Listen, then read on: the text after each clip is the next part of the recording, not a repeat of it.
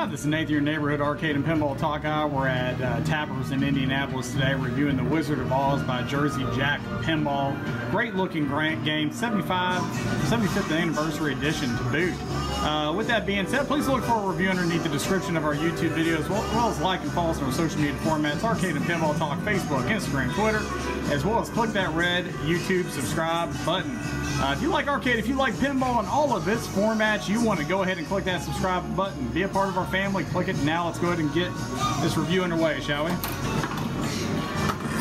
First things first, when people talk about the Wizard of Oz, this thing is beautiful. I have a little something growing for you. Almost as beautiful as Willy Wonka. Some would fight me over that.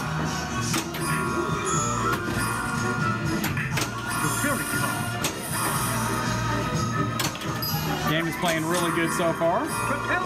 Artwork is beautiful on this thing. Theme is good. It's Wizard of Oz. I mean, can't really go wrong with that. It's a timeless classic built into a pinball machine.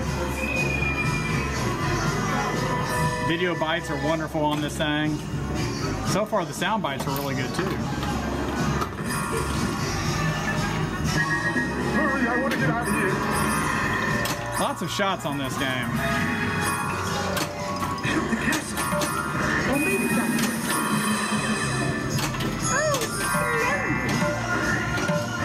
So you got to follow the yellow brick road to the inside of the table. Scarecrow, of course, line, so 10-man, you light up everything to the middle.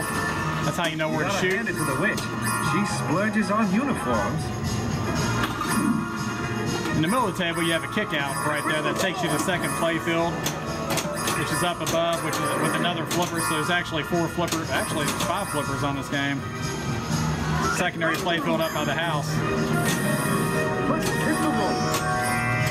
Very tight in the middle, so the shot layout on this, the flow is a little off on this.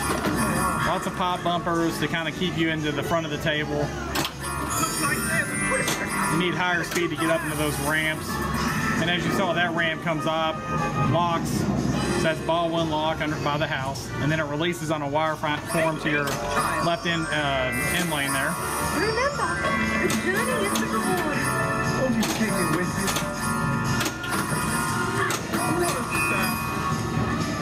So yeah, I mean, this is a moderate to low-high difficulty here, and the reason for that is because the lanes are really tight through the middle. Also, the ball speed's pretty high as well.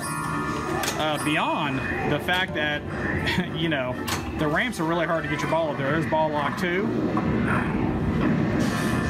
So again, this is not a beginner game by any means. I mean, for you to get to your modes on this game, you got to be really good at what you can do. So there's ball lock number 3. Just getting the shots down. Loving the little hologram to the right in green.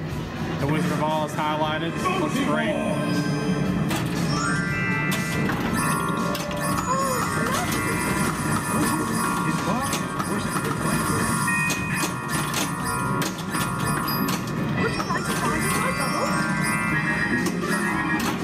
There goes that kick up to the top and left playfield up there, and then I've got the other one going. Very nice. House is spinning, rainbow's activated.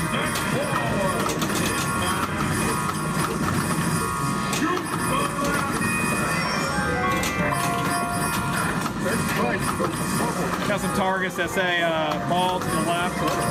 Got a little spinner with some bumpers, which are trees and so forth to the left as well. Got a little underlane that goes up and around to your columns to your back right, and then drops down. Flipper gap's not too bad on this for table mechanics. You got some pop bumpers back to the back there too, and then that lane just drops it out onto your right flipper. The orbit. Would you like to ride in my bubble? So again, a little bit higher ball out on this game, just due to everything. I mean, there's a lot of shots in this game, but it is stacked really to the middle of the table, which also makes it a little bit harder to get your ball to where you need it to be. Really, the goal here is to get it to the kick out to get to that upper left, top left playfield. Hit your modes, and then get it to that right playfield to get around that house and make it spin. So that's what you want to do to activate, hit some targets under rainbow. and then activate your modes. You do have a magnet that's over there by the witch. So if you hit under there, it activates her. She kicks the ball. There you go, right there. Let's see if I can hit the ball back over there again. There you go. Let's see if she didn't activate that time. There you go. Saw the ball spin right there. So.